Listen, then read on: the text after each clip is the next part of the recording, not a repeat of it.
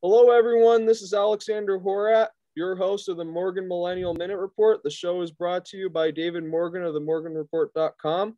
Today, we're going to be having a really special guest on the show today, and his name is Zack Boothe, and he is a real estate wholesaler, and we're just really happy to have him on the show today. Thanks for having me, man. It's good to be here. Oh, thank you. Could you tell the viewers a little bit about real estate wholesaling? For sure.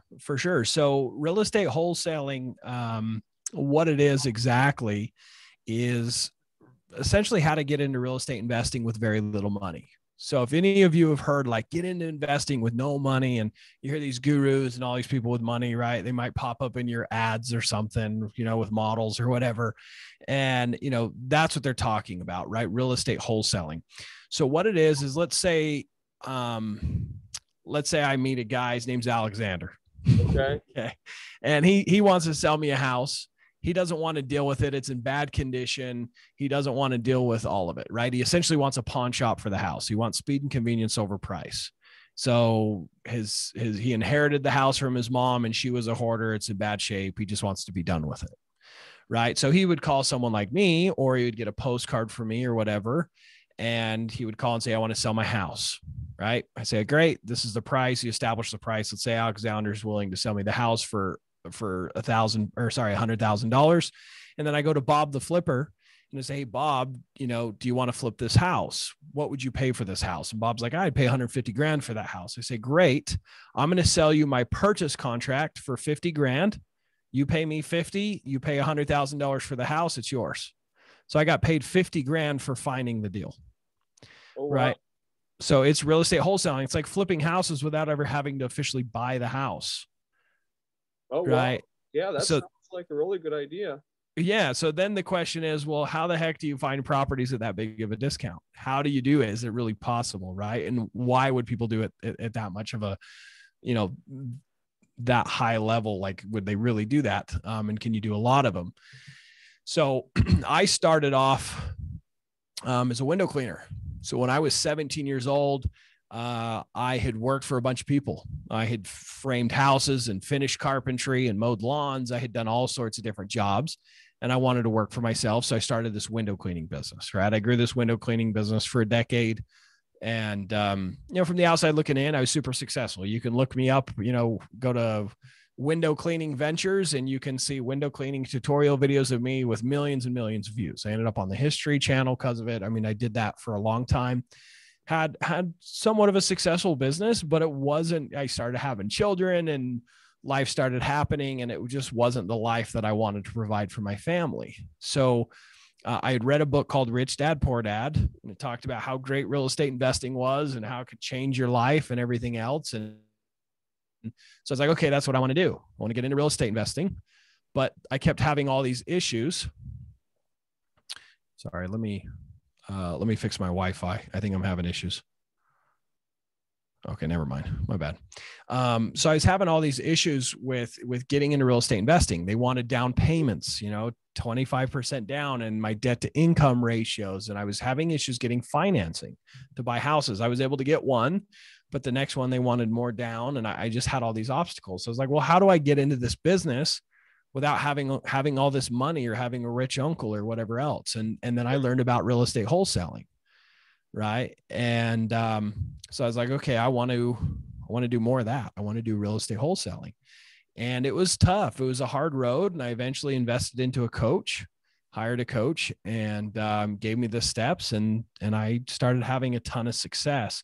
One of the things that I started doing that he didn't necessarily teach me is I did something called driving for dollars. So the concept is when someone wants to sell a house for speed and convenience, it's usually because a house is a thorn in their side, right? They want a pawn shop for the house. Right. Yeah.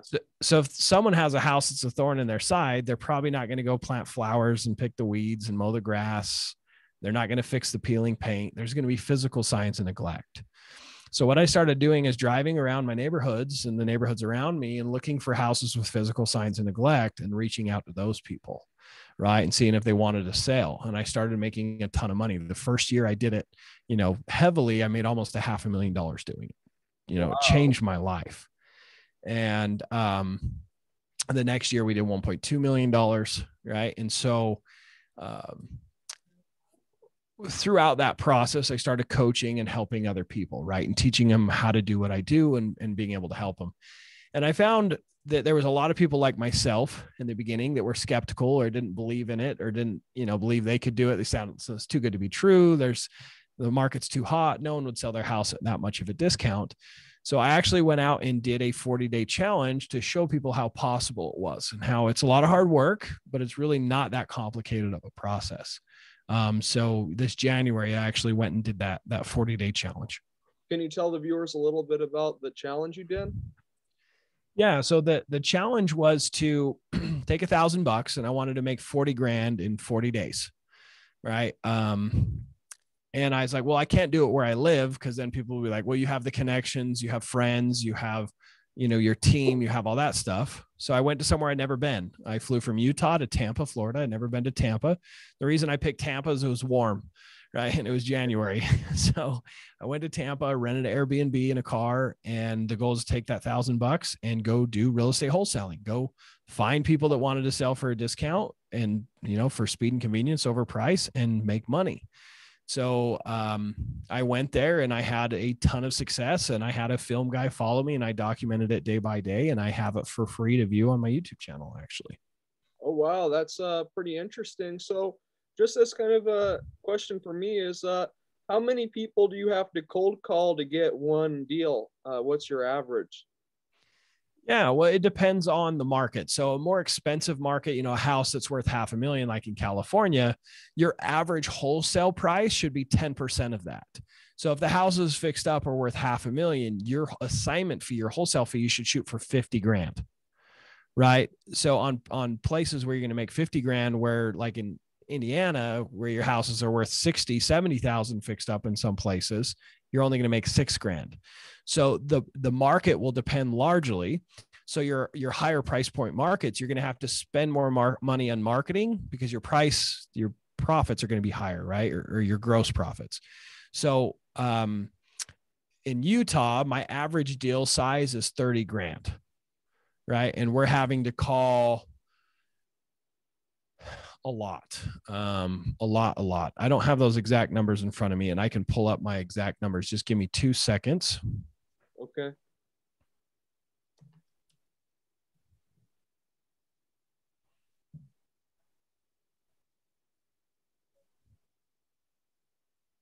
Pulling up my KPI sheet so I can share those exact numbers and not just blow smoke here.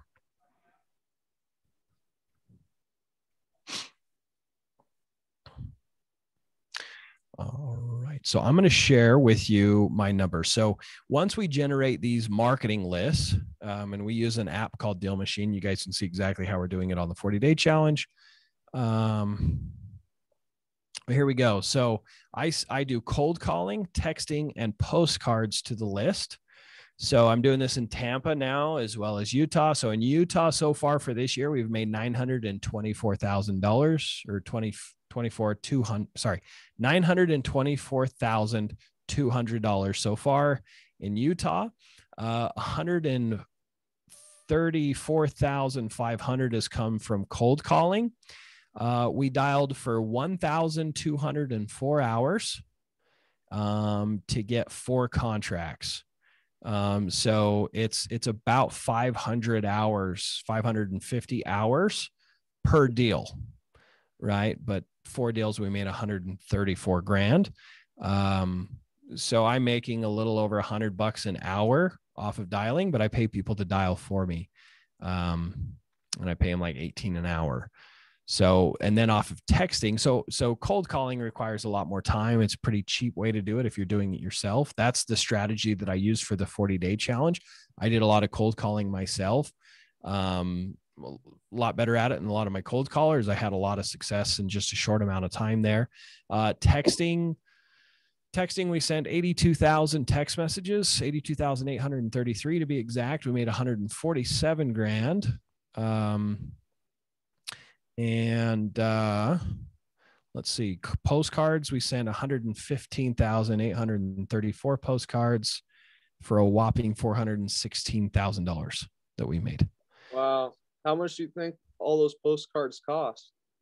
They cost me $39,383.56. Wow. But on, 39 grand, it might seem like a ton, right? If you don't have 39,000, but I made 416.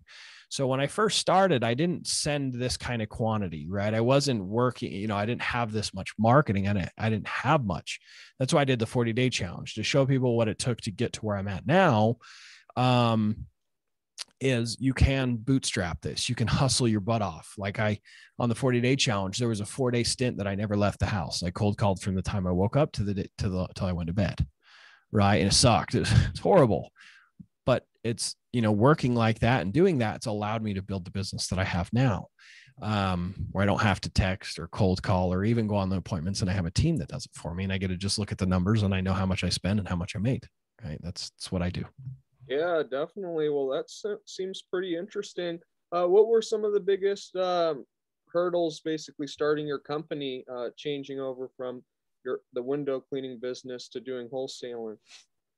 A couple things. The first thing was believing that it was possible, right? There was a lot of fear there and a lot of insecurity to walk away from something that was paying the bills and something that I understood, and it did for a long time. And then the next thing was finding the right person to help me. So I wouldn't have had success if I wouldn't have hired my mentor. So I hired Tom Kroll to teach me the process and the steps of wholesaling and how to do this business. And it changed my life. And, I'm a coach and I can help people, and I help people through this process. And if you guys want to talk to me about that, I can help you, but I'm not the only coach out there, right? If you think I'm only saying to go get a coach because I want you to sign up, I tell people all the time, then don't join my program, find a different coach, right? I really think if you want to be successful, you got to find someone that can outline the steps. Don't hire a coach that's going to sell you a package of information, right? Go listen to podcasts and YouTube for information. You want a coach that's going to give you the step-by-step outline to do your first deal. So the next thing that I struggled with was getting the right mentor. I paid 10 grand for the wrong mentor. It was a huge mistake. Sucked, and then I paid 9 grand for Tom Kroll, and, super glad I did. In the first 8 months after joining his program, I made over 100 grand. So it was totally worth the investment. There's 3 things that you want to look at when you go to hire a mentor. This is the filter that I use when I'm still hiring coaches and mentors. There's 3 filters that I have. First one, have they done what you're trying to accomplish to do, what you're trying to accomplish. So you're not just teaching it in theory, right? Like a lot of the college professors out there, they're teaching you something that they've never done. They just read it in books, right? Yeah. So you don't want a coach that's going to have that kind of background. Next, you want to make sure that they're consistently helping other people do what you want to do, because it's one thing to do it and it's another thing to have the heart of a teacher and actually being able to break down the process in a simplified form that people can implement. All right. So you got to make sure that he has or she has successful students. Third thing you want to look at is, do you like and trust the person, right? Is that a person that you could connect with, you believe in? That is very important, right? Because it's going to help you stay accountable. You're not going to want to let that person down. They're not going to ask you to do anything shady, right? So those are the 3 things that I always look at when I hire a coach. So when you're doing real estate wholesaling, do you use a realtor to buy the houses, or do you just do it yourself? Oh, I go directly to the sellers, right? That's the power of it. So, the cool part of this is, yes, I can assign the contracts for a lot of money and make cash. But then once I've made all that cash, then I can go, hey, this one makes sense for a rental. This is a great property and I'll keep it for myself, build passive cash flow, passive income, like it talks about in Rich Dad, Poor Dad, and grow my net worth, and then keep wholesaling the rest till I have enough cash to do another one. Yeah, definitely. That seems really interesting. So when you offer people for wholesaling to buy their property, you said you offer them around 10% of I try and make my fee, I try and make 10% of what it's worth fixed up. So that's the simple equation. But are you asking like how much do I offer them and how do I offer it? Is that what you're wanting to know? Oh yeah, basically. Yeah. So first, when you talk to someone that wants to sell their house, you got to pre-qualify them, right? So what I do is I talk to them about the house and the condition, and I say, Well, it sounds like it needs some work. That's fine. But why don't you just fix it up and sell it yourself? You would make more money.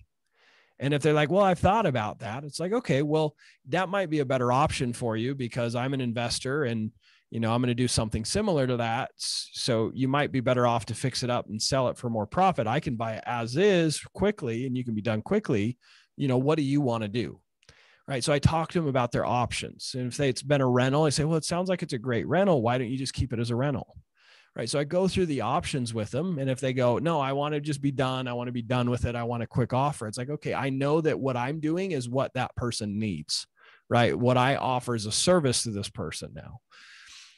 And once you identify that, I go on the appointment, build a relationship, figure out what their needs are. My calculation to figure out what I can offer is I figure out the after repair value. So you can look up on Zillow, Redfin, a couple other places to figure out roughly what the property's worth fixed up. Or you can talk to a real estate agent or get access to the MLS, what real estate agents use, and figure out what the property's worth. It's called ARV, after repair value. Okay. So once you figure out that number, then you can do the math to figure out what you should pay for it, right? Or what your break-even number is going to be as a wholesaler. So the equation is very simple. You times the after repair value, times it by 0.92. And what that does is it gets rid of 8% of that total. Okay. So once you drop it down to that amount, so I'm going to pull out a calculator here just to kind of walk you through an equation. So we have 0.92. Let's say the house is worth $100,000 fixed up. For easy math, times that by $100,000. That brings us down to $92,000, right?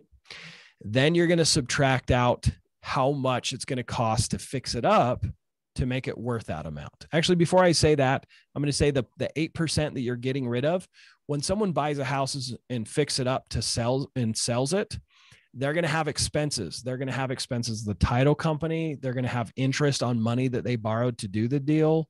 They're going to have fees to the real estate agent that sells it for them, right? So that 8% is going to cover all those expenses. That's why we get rid of 8%. Okay. Okay. So now you're down to 92,000. Now you're going to subtract out how much it's going to cost to fix it up to make it worth that much. There's lots of ways to figure out what that is, but just to keep this short and simple, I'll just say maybe it's $20,000 to fix it up to make it worth 100,000. Now you're down to 72,000. Now you got to figure out how much is your flipper going to want to make, right? They're probably going to want to make 10% to 20% of the ARV, right? That's their equation. So we'll just say break down in the middle, 15%, which is 15 grand, right? 15% of 100,000 is 15,000. So then we're going to subtract another $15,000 that's going to go to the flipper that's going to buy the deal from you. Cause you got to have enough, you got to have a reason for them to buy the house, right? Yeah.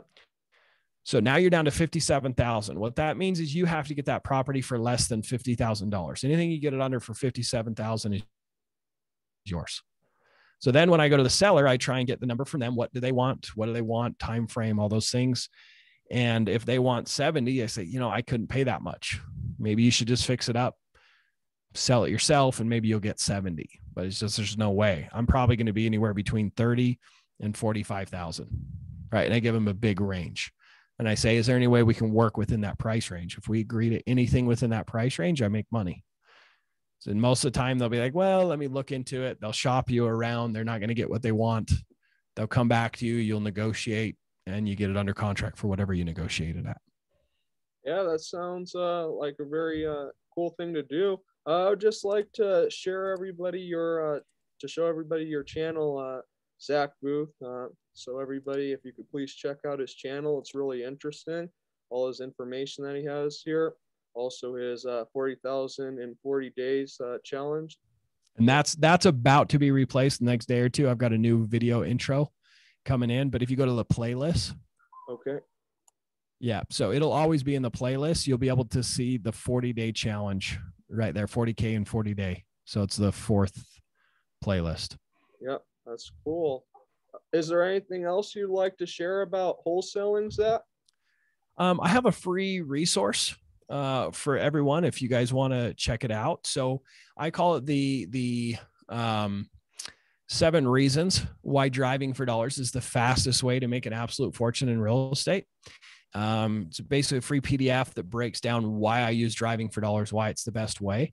So you go to dfdmastery.com/7 and free. Okay, so the number 7 free. So if you guys go there, I ask for your email and I'll email you the resource and then a bunch of other free information as well. So you guys can check that out as well. Want to make sure you guys get that gift. Yeah, that sounds great, Zach. And I'd just like to thank you for being on the show today. And I hope we can have you on again soon. Sounds good. Thanks so much. Okay. Thank you all for watching. God bless.